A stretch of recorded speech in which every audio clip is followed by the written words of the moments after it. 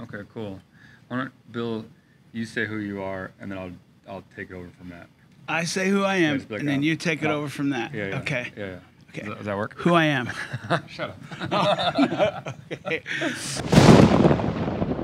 Hi, I'm Bill Stevenson with the Descendents. And I'm Tim McIlrath with Rise Against. And we're here on day one of the Nowhere Generation tour. I mean, it feels like day one of like so many things because we're like finally the lights are back on, you know, like. And we're also here on day one of the Ninth and Walnut tour, which is our new album. We both have new albums out, which is kind of a fun coincidence. We've spent so many months, and I'm gonna even say years together, but we've never done a full tour together with the two bands. So this is great. This has been a long time coming, I suppose. Yeah, absolutely. And like for people like might be aware of both of our bands, but maybe not aware of our connection. Of our other relationship. Our other relationship. It's Bill. Bill has, and his studio, The Blasting Room, and everybody there have produced 6. Is it 6? It's more than 6. Is it more than 6? It's a lot of their albums. The majority, the overwhelming majority of Rise Against albums and music that you have heard is most likely produced by Bill Stevenson and the Blasting Room Studios. Is that fair? That's a fair way to characterize it? Yeah, and my partner at the studio, Jason Livermore. Yeah, Jason Livermore, Chris Beeble, Andrew Berlin, everybody there. And so not only did our band, the four of us in Rise Against, grow up listening to the music that Bill has created, but we've gone on to make a lot of albums under his tutelage, and that's been really. It's been a long time now. It's been really cool. And like Bill said, this is the first time. It's going to be 20 years next year. Holy shit. Yeah, so it's going to be 20 years. It was Thanksgiving because remember we had vegan Thanksgiving at my house? Mm-hmm. Yeah. So it's going to be 20 years next year. I was joking with Tim one day, we were working, and I said I've probably spent more time just like this on the other side of the glass in the studio, you know, the control room, and probably spent more time on the other side of the glass with Tim like that than I have spent with my own children. Same here. Sadly, I bet you it's true. Sadly. I would say too, like that if Bill and I were to work on a song, there's a certain percentage of it that was actual like physical work of like the singing and whatever. And then you being on one side of the glass and me on the other side of the glass, we spend a lot of time pontificating about like, say, the song, or maybe something that's kind of unrelated, or something that the song kind of triggers in both of us. Or we get on tangents where like Bill he'll find like the one like weak line in the song where like he can tell that I kind of phoned it in a little bit, and then we'll start digging the song apart, and we could be behind that glass for like 6 hours sometimes, just like putting the song under the microscope. So 11 hours on re-education through labor. Is that what it was? Yes, sir. Oh God. Hopefully it wasn't 11 hours of singing. I don't think it was. Well, because re-education had some long of those silent things you're talking about. Yeah. Where no one said a word for like 20 minutes, and then I went, I got right. it. And yeah, then yeah. you go, nope. And then another 20 minutes of silence, and then you go, I got it. And I go, nope. And then another 20 minutes of silence. So that's probably a fair way to characterize like like how we've worked together in the past. And it's exciting to be here because we're finally touring together. We've maybe done some festivals over the years, but we certainly have never toured with you guys, mostly because you guys have not been touring per se in the entire existence that we've been a band. So this is like your guys' first time back like on the road. Rise Against does real tours, 3 weeks, 4 weeks, 5 weeks. We've kind of turned into a dad band. We fly out on a Wednesday, we play Thursday, Friday, Saturday, Sunday, fly home on a Monday and lick our wounds and tape our fingers up, and then maybe 3 or 4 weeks later go do that again. But this time we're out here with them for pert near 5 weeks. I'm really excited. It's going to be fun. It'd be cool to hear you guys rock some of those new jammers live too. Yeah, I can't wait for you to big hear old them. PA behind it. You know, I'm a little nervous to be playing them in front of you, but we'll overcome. And we're gonna play some songs that like the last time we played them live was 1979, because they're from this new album, Ninth and Walnut, which is those were all our very, very first songs. And so some of these, the last time I played them in front of people, I was 16 years old, because we quit playing because we got sick of them and wrote new songs, you know? I feel like that's such a cool story too, that people should know of Ninth and Walnut, and maybe you could sum it up. This isn't just like the new Descendents album that you are listening to when you go pick up the new Descendents album. It's actually got a far deeper story. It was our original batch of songs. It was our first 15 songs that we first learned. So for me, it was these were the first songs I ever played with a human being instead of just playing along with my Kiss records or my Stones records. These were our very first song. But by the time we kind of learned how to be a band, by the time we learned how to play our instruments, figured out kind of what we wanted to sound like, how to book shows, how to book a recording studio. By the time we figured all that out, we were sick of these songs and we wrote new ones and kind of moved past them. But then a while back, we all kind of went, hey, why did we never record all of our first songs? So we recorded them all and put them out this year. Yay for us. That's so cool. I can't think of an example of a band that has ever done that before. Maybe there is out there, but I cannot think of one. Because bands didn't start when they were 15, I think. So right. Our attention span was we had those initial songs, and then a year later we weren't playing any of them. Right. It was as if they never existed. Because you'd probably written another batch and you just sort of like moved on. And another. Yeah. Yeah. And then attention span guy. Yeah. And then I know we're supposed to talk about other albums as well. But let's talk but about I have more questions too. Like, did you have demos of those old songs, or were you just remembering them? Both. I mean, there's no way I could forget those, because those are like the most precious memories of my life. Sitting there, and I would do some drum fill, and it was like the most mundane drum fill, but it's like, man, I'm the coolest drummer in the world, you know? Right. Just like, so I'll never forget it. But yeah, we also had practice tapes, and we had a tape of this, our very first party we played, and it's got every song on it, and it was the first party we ever played. So we had reference, and we didn't change them. We didn't like update them or soup them up. I mean, we've all become more kind of better players on a technical level. We didn't try to put that into it. They are how they were. That's pretty incredible. They are how they were. And you're right. The first songs you ever write, like, they stay with you. Like, they're huge hills that you climbed to like get there. And so they're permanently imprinted on you. Like, that makes sense to me why that would happen. Well, let's talk about the music that you guys put out after you wrote Ninth and Walnut. And Consequences of Sound wanted me to pick a specific record from Descendents catalog that influenced me. I know it's influenced my whole band. I chose Milo Goes to College. Milo Goes to College found me on like probably, I think its first iteration was like a blank tape, like someone had like dubbed, and it was probably 1992, I imagine. So I was like going from like 8th grade into high school or whatever. And that was when everybody was kind of trading tapes, and it was like lots of just kind of like the gateway punk rock bands, whether it was like Op Ivy or Social D or Minor Threat. It had Fugazi on the other side. Fugazi was on that too as well. Yep. Everything from like all the way to like Subhumans and Naked Ray Gun. Like, it had a little bit of everything. I was in Chicago, so Peg Boy was floating around at that point.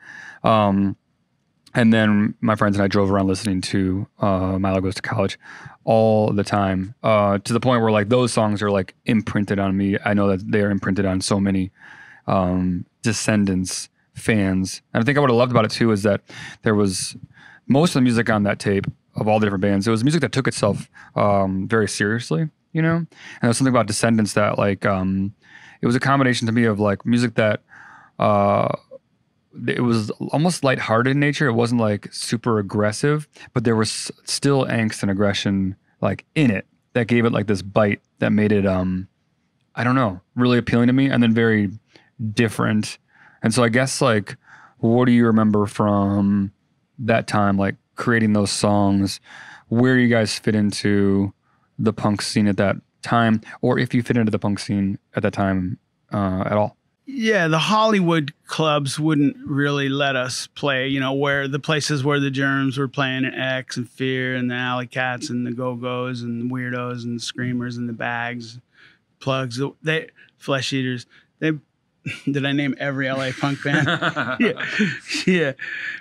Suburban Lawns. But they wouldn't really let us play, so we would end up putting our own shows on. It was usually, a lot of times it was the Black Flag guys. Like Chuck would find a hall to rent, and we'd get one of our buddies to collect $5 at the door type thing. And we would just kind of put a show on, because we didn't really fit in our high school because we listened to punk rock, but we didn't fit in with the punk rockers either.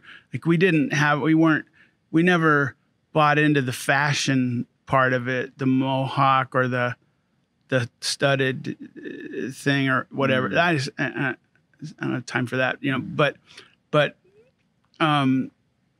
so we weren't in anything. So we kind of had to just make our own weird scene in the South Bay of basically all these bands that just more or less got up there in their street clothes and played. And they all kind of had their own sound. When I think about the band, the late 70s punk movement, is I feel like it was maybe far more diverse than people might think. It was like, okay, the Germs sounded nothing like the Go-Go's, who sounded nothing like the Bags, who sounded nothing like the Weirdos, the Screamers, Fear, Descendents, Minutemen, Saccharine Trust, Black Flag. None of the bands sounded like each other in any way. So it was really, I felt like I had somehow stumbled into this little weird art collective, and I was like, wow, this is cool, because I'm not really talented enough to be an artist, but here I am. I've surrounded myself with artists, so great, good for me. I can learn. And I learned a lot about music, and we learned about music, and we kind of found our sound. We were influenced by those three main bands in the beginning: The Last, the Alley Cats, and Black Flag. And that's the recipe for early Descendents: is one third The Last, one third the Alley Cats, one third Black Flag. That's what we sounded like on Milo Goes to College. You can just hear it. I mean, you can just listen to part by part: Black Flag, Alley Cats, The Last, Alley Cats, Black Flag. It's just very, very much like that. And so we started by imitating. You imitate when you're first starting. So we imitated, but eventually we kind of found our own sound. What the Alley Cats we were doing it a little quicker and a little more aggressive. And what The Last were doing, we were maybe doing it with a little more bite to it, a little more distortion on the guitar and this sort of thing. And so we kind of found our sound, and we practiced so much that when it came time to actually record Milo Goes to College, I mean, we just went in and played the songs. We recorded all the music in 2 days. And then Milo did the vocals on like a couple afternoons after school, just little 4-hour sessions after school, because we were in high school. Yeah. And it was done. It wasn't like when you think of a recording. No, we just went in, we played the songs because we knew them. If we messed up one, a lot of them is just we played it one time. That's the take that you hear live, no overdubs. But there were a couple that were hard where we played them twice, and then one, I think Myage, I had to have 3 tries at it to get all that stuff straight. But it was just really quick, and the vocals were quick. Mixing was quick. I think we just mixed it all in one day, and there you have it.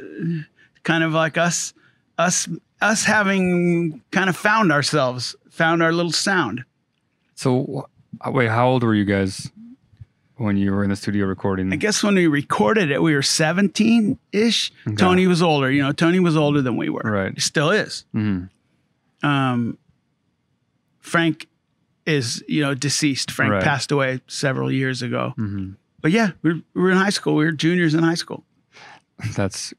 So going from that, I'm thinking about like 17-year-olds recording the music for one of punk's most influential records in like 2 days, right? And then do you ever look back on that as someone who went on to become a renowned producer who has spent months on albums, including ours. I know nothing. I can Nothing. say this from personal experience. Is it ever crazy when when you're on like your 50th day with us, you know, making like 15 songs or whatever it is, are you ever just like, wait, we used to do this in 2 days? I like both. Okay. To be honest, the new one, Ninth and Walnut, we played those. We played them live. We had the ability to do multiple takes, so there aren't overdubs on Ninth and Walnut. You know, again, we've played a few of our albums live. I'm not afraid to do it even now. Like right. It's fine, but then we edited some of the takes together a little bit, kind of find the best parts, like kind of how they do when they do jazz records, kind of that way. And then, you know, Milo overdubbed the vocals in Delaware. He's got a little setup in his house. And so I'm okay doing it that way. But then I like doing it the other way too, where you get everything laid out, a tempo map, and you do the drums first and everybody overdubs to it. I think that can be cool. I think all of those different ways can be cool. It's just for some reason for my band, I've never liked the sound of it being something that can't be pretty much reproduced live. Like when people come see us, I want them to go, oh yeah, that's exactly what that song sounds like on the record. And there they are playing it in front of me. I don't want them to go there and feel like we left half of the song back at home on some tape reel somewhere. And of course, I really don't like the idea of playing along with any kind of, you know, some of the bands they play along with pre-recorded, what do they call it? Tracks, playing along with it. You know, that doesn't seem right either. But that's just me and my band, like my little punk band I started 42 years ago and how I want it to be. But when I'm producing, then it's like, yeah, then the gloves are off and I'm doing whatever I can get away with to make the song badass. And it could be, who knows what it could be. Could be layering up guitars, could be bringing in string players, it could be piano. Could be like getting a bunch of people in there doing gang vocals. It could be anything really, and laying baritone guitars up underneath the tenor guitars or whatever it is, you know, whatever sounds good. I like all of it. I like things that are really simply produced, like say Roxanne by The Police. What do you got? A vocal, a upstroke guitar and a snare drum. You know, massive, huge song. And then you got Bohemian Rhapsody. I like that too. That's, you know, that was the most expensive record ever made at that time. I think that cost $1 million to produce that record. They're both cool, right? Both just as bitchin' as one another. I think what I love about the fact that we came together, Rise Against and Bill Stevenson in the blasting room, is that we, you know, we're a band separated by eras in punk, for sure. Like our band started many years later as kids who were like very influenced by the music and the world that you were from. But when we came together, like we didn't come there, you didn't have any like judgment for like our era versus like your era, which I think is kind of like a staple of like a punk scene. Like, oh, it was better before, or like you weren't there or whatever, which you can find, I think, in any kind of scene, you know? And I find that when we met you loved like the sound that we were creating, you know? And like had like respect for the sound that we were creating, even though we weren't like trying to like I guess like imitate anything, even though like all art, some of it is imitation. I think I agree with that. But we were just kind of trying to create something. And what was exciting for me is that you recognized like the feeling that we were trying to create. Because to me, like if someone was just to listen to Descendents and then listen to Rise Against, you know, they might be like, wait, these bands are under the same umbrella, you know, like these are different sounding bands, you know, or how did somebody who was influenced by Descendents create a band like Rise Against? And I think you'll find stuff in there, but like for the most part, it was like Descendents made me feel a certain way. And then I wanted to go on to create a band that made our fan feel a certain way as well. And that was important. And as long as that feeling was like cut from the same cloth, I guess, then that was important. And that's kind of what I thought was so awesome when we met, was that you recognized that feeling. Does that make any sense? You kind of just reminded me of something that's maybe worth saying. That era, like 2002, 3, 4, 5, I can remember it being a kind of a big thing for me. So you guys came, and a Wilhelm Scream came, and there were a few other, Audio Karate came, and it kind of got, it's like it kind of renewed my faith in rock or in punk or in whatever you want to call this music we play. Because I was, maybe I had become a little bored or stagnant, kind of thing where you find yourself listening to jazz records all the time. And I'm like, yeah, really? Yeah. And when they came, and Wilhelm Scream came, and Audio Karate came, and all of a sudden I was like, oh yeah, because punk rock just kicks ass, and they're doing it right now. And I got mics on them, just like, yeah. And that was like a moment that was real for me. That was real for me. Well, and how lucky we were, because like you realize in retrospect how those songs and those times, that's precious cargo, right? Those are like things that like they can be bungled in the wrong hands. You know what I mean? And Wilhelm gave their precious cargo to the blasting room, and Audio Karate gave their precious cargo, and Propaganda gave their precious cargo to the blasting room, and we gave our precious, it could have not gone that way. You know what I mean? And I feel so like lucky that it went that way, because you handled the precious cargo with like a sense of responsibility, but also like inspiration, and all of that was like, I've said it a million times in interviews, but just forever grateful for all that. Absolutely. Yeah, that's really true. You're the precious cargo thing. Right? I think of some of those songs, and what if some lame dude recorded it and made it all shitty? I'd have to go kill someone. It happens, right? Yeah, it's like absolutely. Think it happened to our band. We had some lame dude recording us, and he turned out all shitty. So it can happen to anyone. That can happen to anyone. So yeah, well, I guess we'll wrap it up here. I'm here with Bill Stevenson from the Descendents. Check out their new album. Are you calling it like the new album? What do you say when you call it? It's a new album. New album, okay. The songs were just written 100 million years ago. Yeah. So check out their new album, Ninth and Walnut, which is out. And it's like, I think it's so cool, because I don't think anyone's ever done that before. So I'm so super excited. It's like, just like in music, it's like a benchmark to like sort of dig these songs out of the vaults and play people like the prequel, if you will. Yeah. Right? Yeah, I'm stoked. And we both just finished our sound checks. This is the first show of the tour. And I'm here with family. This to say Rise Against and I have a working relationship is to hugely undercut it.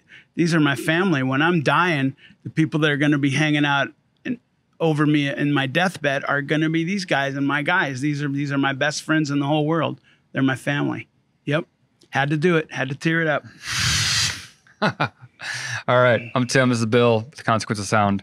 Thanks for tuning in. Appreciate you guys.